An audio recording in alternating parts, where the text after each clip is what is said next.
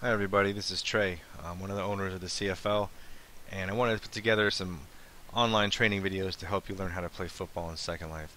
We're going to keep these videos pretty short, and in this one we're just going to cover the absolute basics, which is wearing a football.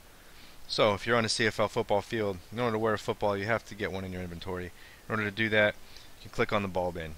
But before you do that, make sure you don't click on the walls. If you go into transparency mode, you can see that on the football fields there are invisible walls everywhere. These are used to help run the football game, so just make sure you're not clicking on one of those. Alright,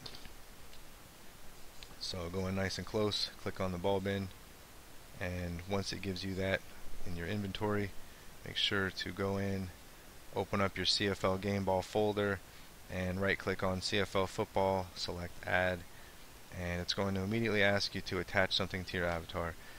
If you go into transparent mode again, you can see that before I select yes, I actually have this around my waist.